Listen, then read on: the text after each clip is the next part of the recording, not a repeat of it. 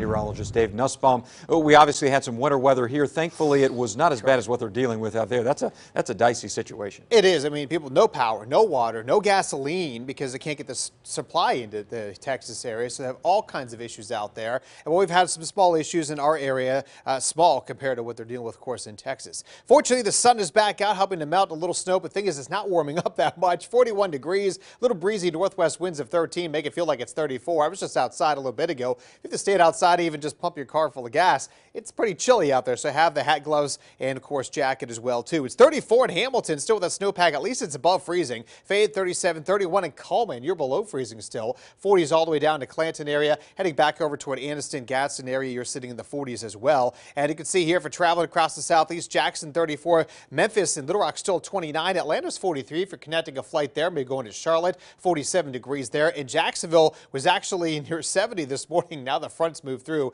back down to about 49 degrees at this point. Now here are your winds, 5 to 15 miles per hour from all in central Alabama, but it feels like 29 Hamilton, 26 Coleman, 34 here, even up toward Asheville, Gadsden around 33 degrees. So cold air continues across the area, and we will see those chilly temperatures getting to about 44. At least we have the sunshine through the afternoon, but look how quickly they fall once that sun goes down. 28 by 11 o'clock tonight with a mostly clear to clear sky. So highs today, we're talking 44 in town, back to Tuscaloosa, Moundville area, back over to Gadsden, about 45, same for you in Talladega, but only the upper 30s, Coleman back to Hamilton today. Now check out tonight's lows. 15 in Hamilton, 13, or rather, I should say 18 in Fayette there, back to Coleman area, 21 in town, is same for Asheville, Alabaster about 23 degrees. So we definitely need to take those freeze precautions again tonight. Plants are probably not alive anymore outside, so you can't need to worry about them.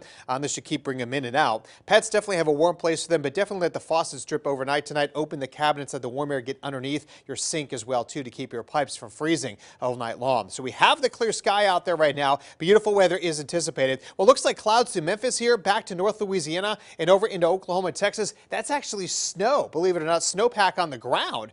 So notice that it's still all through the Mississippi River Valley there as high pressure builds in. We have this trough of low pressure dipping the jet stream of river winds aloft here. We're looking at water vapor showing mid-level moisture. And as that swings through, that's what's bringing us the cold weather out there today. The yellows and reds you see, that is dry air, and that's moving on in. And guess what? We stay dry through Sunday. Rain does return Monday briefly before we start to dry back out on Tuesday as that next front comes through. So your futurecast will show same thing, 30s and 40s this afternoon. By 7 o'clock tonight, if you're going out to dinner, 20s and 30s. Kind of chilly out there. And as we get to 10 o'clock tonight, just about everybody in the 20s are just near there. Tomorrow morning, teens and 20s again, very cold with a clear sky. So definitely be prepared for that. And then as we head into tomorrow, look, by 4 o'clock in the afternoon, we're at 51 here, upper 40s, lower 50s across the area. And as we head on into your Sunday, we start off the morning not quite as cold, into the 30s across the area, but by the afternoon, plenty of sunshine is expected through your Sunday before our next front comes in Monday morning, kind of clears the area as we head into Monday afternoon